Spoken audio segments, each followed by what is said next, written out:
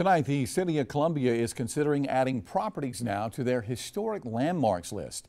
Cassidy Byer visited with the owner of one of those properties a short time ago.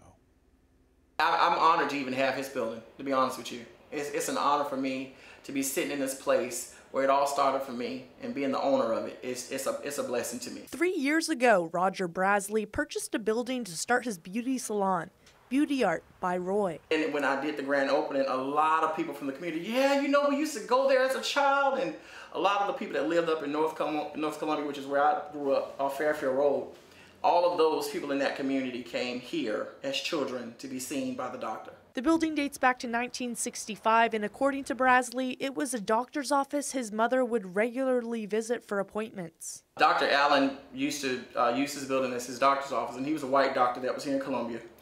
And he would actually be one of the only doctors that would see blacks. It was also a building where his mother found out news that changed her life. This was the building that she found out she was pregnant in with me.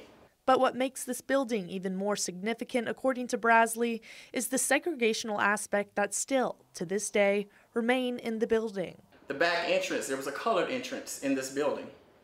And it was on this hallway here, the back hallway. And I literally left the colored waiting room as is. The paneling that's on the wall, the split door, I left it all and I turned it into an actual office.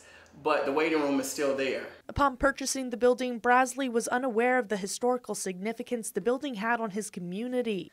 The reason why Brasley has requested the City of Columbia give the building historical landmark status. It was a full circle moment. It was a beautiful moment. And I had no idea of any of this until once the purchase and the buying was done, the closing of the building, my mom came and she was like, "Roy, you know that's the building that I used to go to when I was a child." Reporting from Columbia, Cassidy Byer, News 19 WLTX. It's going to be a public meeting before the City of Columbia Design and Development Review Commission. It's happening Thursday afternoon at 4 o'clock.